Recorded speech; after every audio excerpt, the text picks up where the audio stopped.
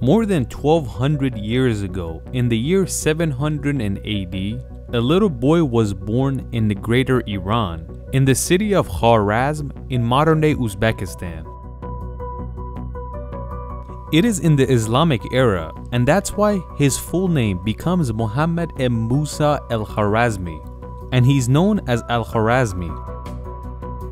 It's interesting to know, in Latin he has a different name. Al-Khwarizmi has basically turned into algorithmy. You should note that the foundation of mathematics started from the numbers 0 through 9, which originated from India, but it was incomplete until Al-Khwarizmi completed the number system. Since in this time the entire Middle East was in Islamic hands, the number system passed as the Arabic numerals, even though the mathematician that refined the number system was Persian. The same number system made its way all the way to Spain, and that's how it entered Europe. But of course, Europe didn't accept it at that time, which we'll explain later why.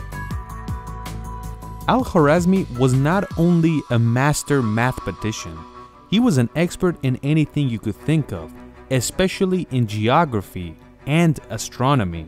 At that time, he was one of the well-known geography experts in the world and pretty much mapped the modern world at that time and showed where everything is to the population. This is not easy because you didn't have airplanes and satellites where you can scan the world. You had to use mathematics with the help of astronomy to figure out where different things are. Another field that Khwarazmi was an expert in was astronomy, and he had mapped the sky at that time, especially in terms of the planets of the solar system. He identified the planets of Mercury, Venus, Mars, Jupiter, and Saturn.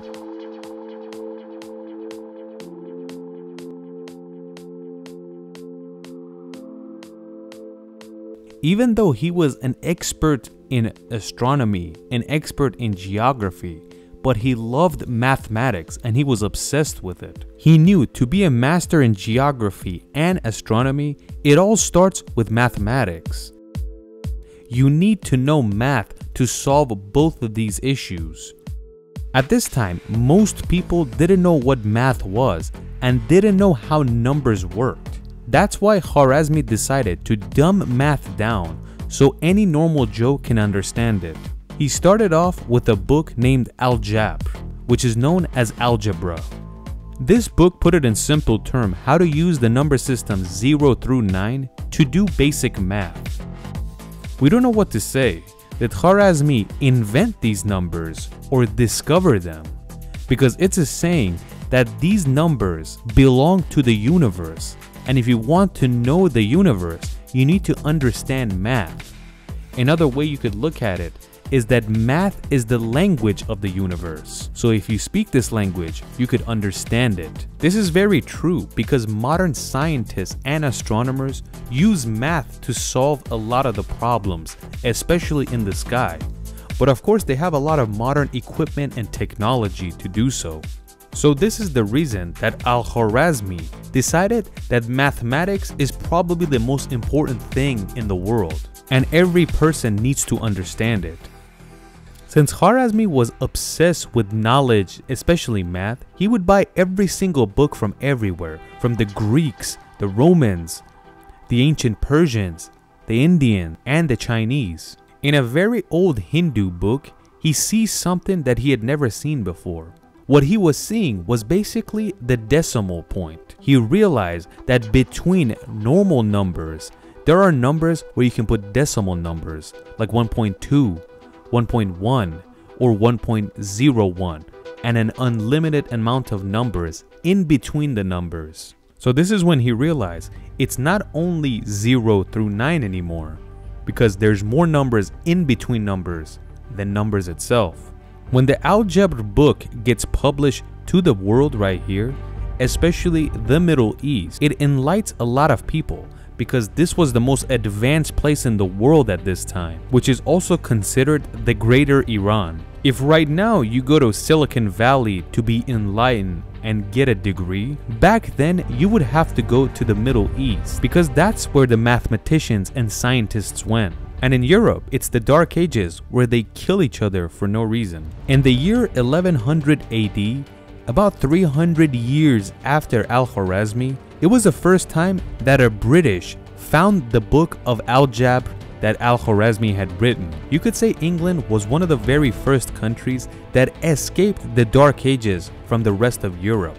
And it had a lot to do because it was an island. This is when Al-Khwarizmi got a Latin name, and that's when they started calling him Algorithmi. The Brits were extremely dumbfounded because they couldn't realize that 300 years ago, there was a man that knew all this and came up with all this information. It is true because most of Europe was going through the Dark Ages and they were not interested in mathematics, scientists, and smart people.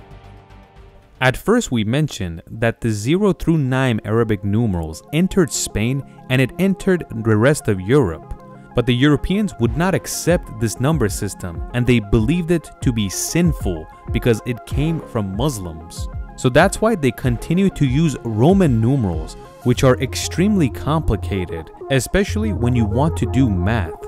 The number system does not even have a 0, which makes it even more difficult to work with.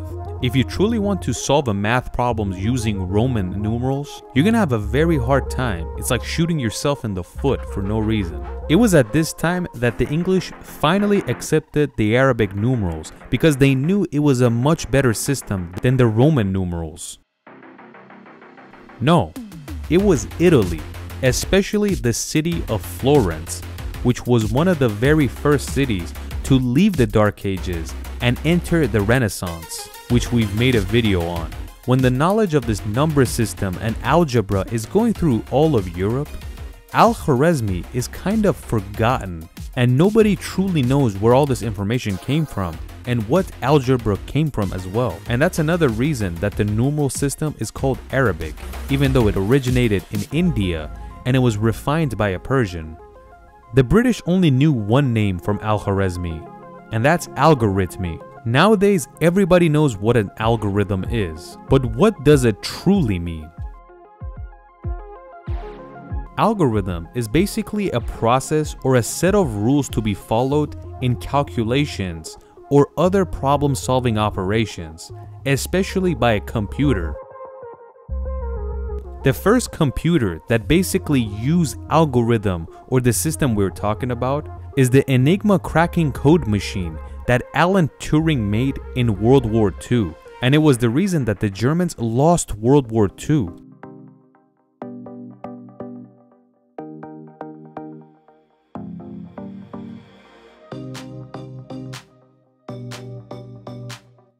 Nowadays, the technology and algorithm is present in pretty much everything we use, especially our computers and phones. Like for example, when you enter the address in your phone's GPS, it works with the help of algorithm to give you the correct way and passage to get to your destination. Or when you search something in Google, it uses algorithm from the search engine to find the things you're looking for. When you open YouTube or your YouTube app, algorithm helps the app to find the videos that you will be interested in, so you don't scroll for hours. This type of algorithm basically works with personal taste, and it shows you what you want, not what the system is made to do. And all this is possible because of the algorithm.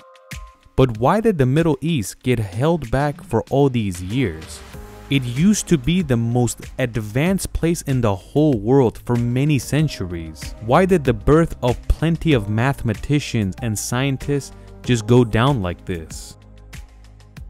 Some say the main reason is because of the closure of the Silk Road by the Ottoman Empire, where they didn't let the knowledge from the West and the East to mix together, and that's what held back the eastern part of the world, because they weren't sharing information with the Western, and the West built ships and went all over the world.